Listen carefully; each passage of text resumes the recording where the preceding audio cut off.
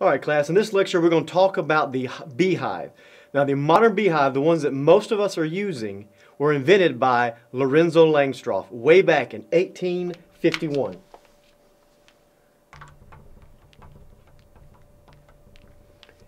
What he did was he invented the removable frame hive. And that is the one that we all use nowadays. You know, all those frames we pull out and look at, that is because of Dr. Langstroth's inventions. All right, in 1851, he discovered something called bee space.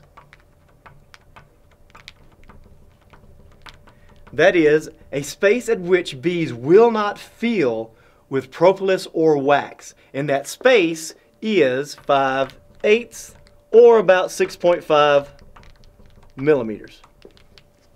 If you leave a 5/8 or 6.5 millimeter gap between any part that is inside the hive, the bees will not fill it. Now, if you can space your frames 5/8 or 6.5 millimeters, the bees leave a gap like you see here. That is space for them to move between their hive. It's very important to them. So what Dr. Langstroth did was he discovered bee space, and then he arranged the dimensions of the hive such that all the frames and all the boxes have a 5/8 inch gap. All right, now let's look at a modern beehive, and we'll look at the parts. All right, this is a modern beehive, one that most of us have. Starting from the bottom, working our way up, it has some kind of a stand. Then we got the bottom board. The bottom board will have an introducer that you will sometimes use, sometimes will not. We can talk about that in the forums if you would like. Then it has a brood box. This is the box in which the queen will lay most of her brood. And there won't be much honey in here, but there'll be a lot of babies in here. And then we add a queen excluder to keep the queen down here. That way she doesn't lay her brood in our honey supers. And that's what these are. These are our honey supers. This is where the bees will make their honey that they store through the winter. And we can take one of these for ourselves, but remember we have to leave 100 pounds of honey for the colony to survive the winter. Then we have an inner cover and a telescoping lid.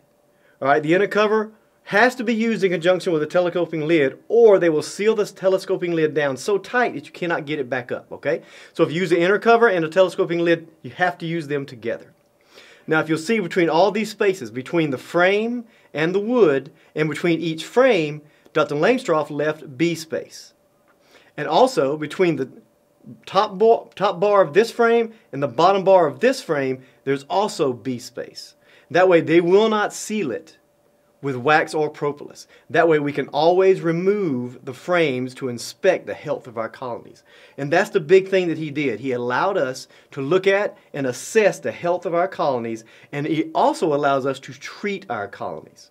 All right, if you have any questions about the Langstroth hive or the history of the Langstroth hive, please address them in the forums.